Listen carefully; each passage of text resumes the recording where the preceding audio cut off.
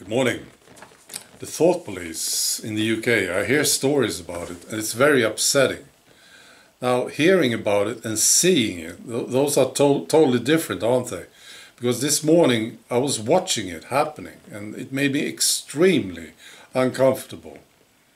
I got this very weird sensation in my body as I was watching this video.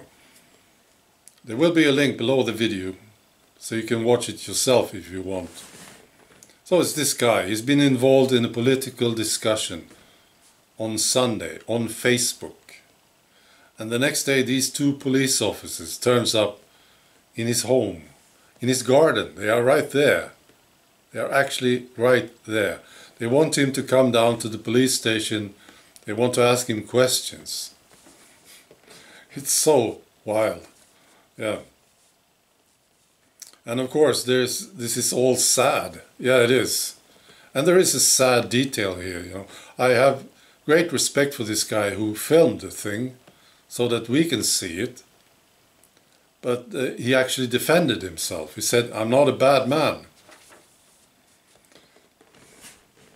The guys who should explain themselves, of course, are these police officers and the establishment who is making sure that this is going on. They should be answering questions. What the hell are they doing there? Invading this guy's privacy. Wanting to know what he wrote. Wanting to know what he thinks. Yeah, it's absolutely mad. You know, I think it's like a race, isn't it? Between the establishment, who is going increasingly mad, and the people who is sort of waking up. It's like a race between two racing horses. You can imagine this. One of the horses is the establishment, the increasingly mad establishment. That's its name. And the awakening people, that's the other horse. Sometimes I'm optimistic. Yeah, because there are good signs everywhere that people are waking up. But sometimes I'm not. Because maybe it's too late, I don't know. Yeah. Well, it has to happen. I was talking about this actually, a friend of mine and I was talking about it the other day. And we talked about the climate hysteria, which is a hoax. Yes?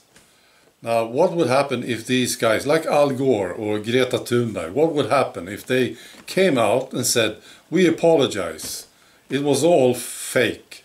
Yeah, what would happen? Would the people wake up? Well, some would, of course, but I'm afraid, and this is what it looks like to me, if there was another fake story coming out the next day, a lot of people would buy it. Yeah.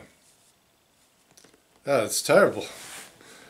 But I think that's how it is. So we have a lot of work to do. We have to keep going, yes. And we have to act, yeah. We have to act. We have to do something, really. So these things are extremely important, like this guy filming these thought police officers. Extremely important. And if you could share it, that would be good, you know. Let people see this. Because it's so uncomfortable and you feel it in your gut that this is so wrong, right? Yeah. So we have lots of work to do. All right. Be good. Bye.